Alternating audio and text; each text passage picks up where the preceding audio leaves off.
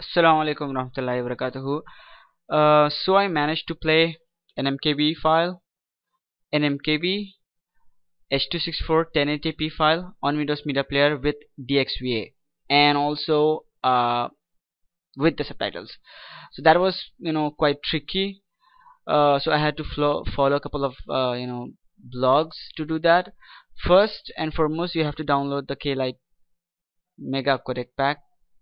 I usually go for the mega version because you get all the stuff in just um, you know one pack. You get all the necessary codecs and also some extra tools which are useful at times, and I'll show you um, what to do with those tools. So that's the first step: download and install the K-lite mega codec pack. So you'll get media player classic home cinema. First I'll show you how DXVA works. I'll open the recent file, that is this one. So here is my previous tutorial, but if you see the CPU over here, I mean, it hasn't changed much.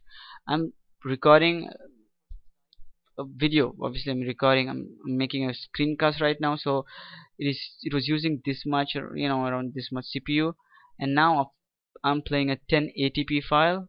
As you can see over here, it says DXVA, and it's not really using a lot of the CPU. I'll just go click on task manager and show you over here. MPCHC is using around 5%, okay, 5 to 10% of the CPU because it's a 1080p file, and if it's a 720p high definition H264, that would be around 2 to 8%. But while actually I was playing the file without making a screencast, the CPU usage was within 0 to 2. Yeah, it was within 0 to 2. Now it's showing around 7% to 11. Okay, yeah, so let me show you over here. Go to filters. As you can see over here, it's MPC video decoder, and it says ATI Radeon HD4200 DXVA mode H264 H.264 bitstream decoder, right? And if I click on properties and go to media info, here I get more information about the video. As you can see over here, the dimensions are 1920 into 1080. So here this is the subtitle actually. Now try to this if you download and install K-lite Mega Codec Pack, and if you go to options, internal filters, and select these two transform filters, the DXVA mode will work, but it won't work on Windows Media Player or Windows Media Center. To do that, I had to follow this blog. Yeah, so this guy says the Microsoft does pretty good job.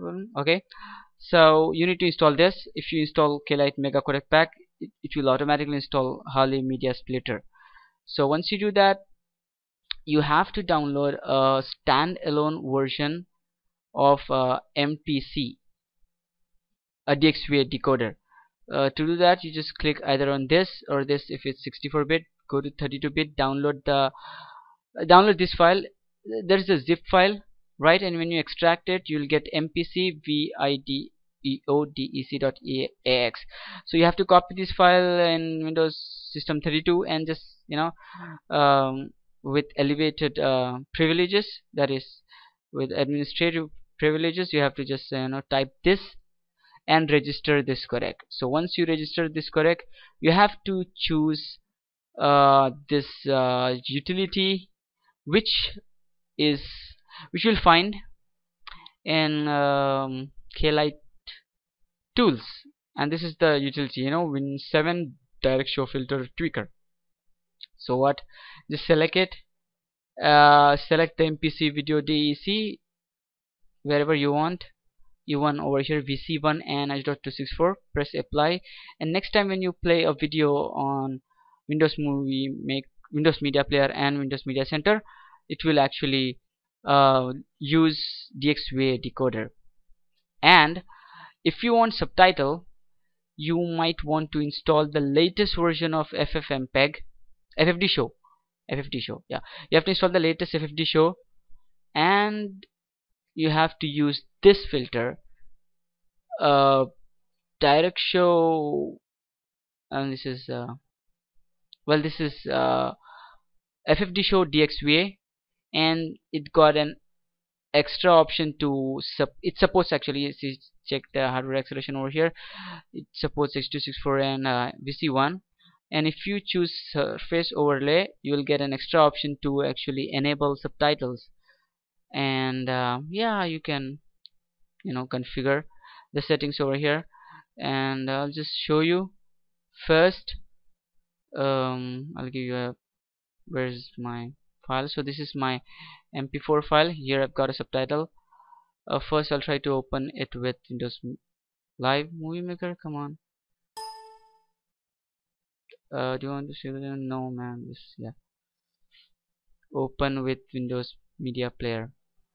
Assalamualaikum warahmatullahi wabarakatuh. I have to mute that audio. So here is it working? Yeah, it's running on, as you can see over here. And you see, check the CPU usage. It's pretty much the same. Pretty much the same. And what else? Just seek.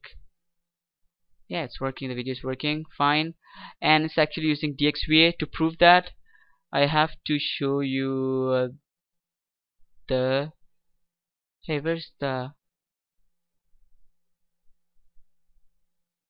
where's my FFDShow audio filter? Because if I had that, I would have shown you. Anyways, if you see this, you'll understand. If I go to the task manager, and if you see Windows Media Player, it's using the CPU usage around 2%. It's playing a 1080p file, and CPU usage is around 2%. So you can imagine. Okay, now it's 11%. Anyways, the thing is, DXVA is running fine.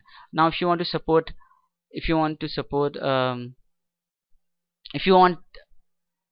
subtitles, for that you have to launch that utility again. I know I'm going really slow right now, mainly because maybe I'm sleepy. Time is 12:22 a.m. So you have to select FFDShow, press apply, apply again, apply again.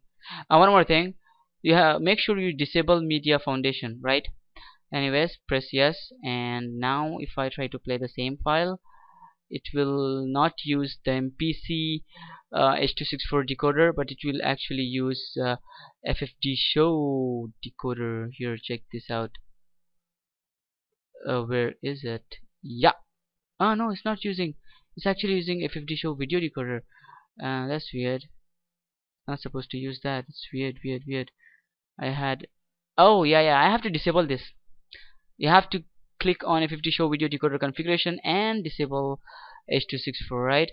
Press OK, close, and launch it again. Windows Media Player, and this time around it will use this FFDShow,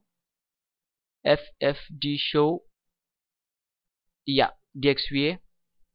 And you see the subtitle over here. This is my username, but I just wanted to show you guys that subtitle plus MKV plus H264 plus DXVA plus Windows Media Player, win-win. Yeah, that's it. If you face any problem, you can obviously post below. I'll go revert back to my original settings. See you next time. Assalamu alaikum.